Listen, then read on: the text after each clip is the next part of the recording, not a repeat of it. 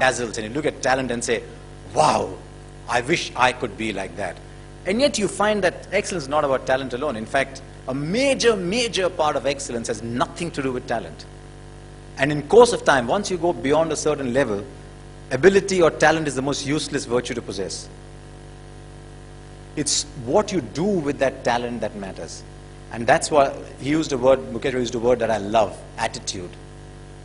Beyond a point, it is attitude that counts for far more than talent. Because talent breeds an ego. And talent never solves problems beyond a point. And I was fascinated by something that Sandy Gordon said when we were doing a program together. Because I had seen a lot of young cricketers, extremely talented, who the moment they faced a roadblock did not know what to do. Because they had never had to struggle to succeed. They always used their talent to succeed. And Vinod Kamble is an example of that. The moment Courtney Walsh bounced him in Bombay, he was 22 years old. Was he? Yeah, he was 22 years old then. In 1994, he was 22 years old. Didn't know what to do, did not play a test match after that. His last test match was when he was 22 years old. Just did not know how to play the bouncing ball because talent had solved everything for him before. In the Australian Army, when they are, and this is something that doesn't come from sport, but it's something a sports scientist told me, that when they're building an elite core team, they look at your career record, your track record, and if you've never failed, they don't pick you.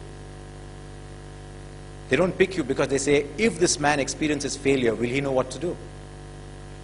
They pick people who have failed and bounced back. And that is where your attitude comes through. And, I mean, let's look at excellence. What is excellence about? It's about being in the top 10% in your profession.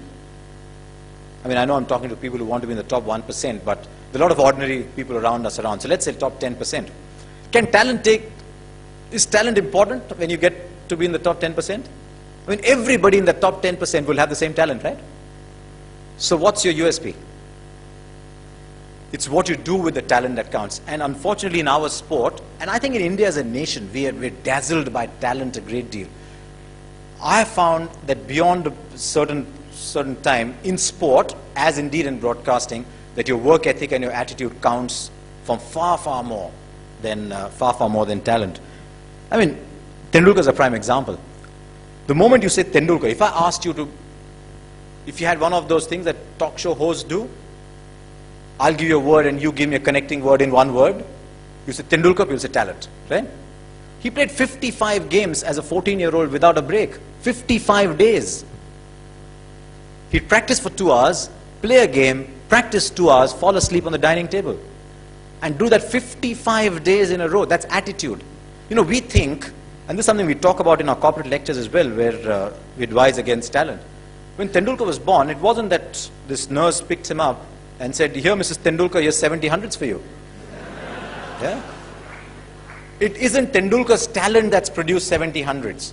It's his work ethic, it's his attitude, and more than anything else, when you reach the top, it's his passion to perform.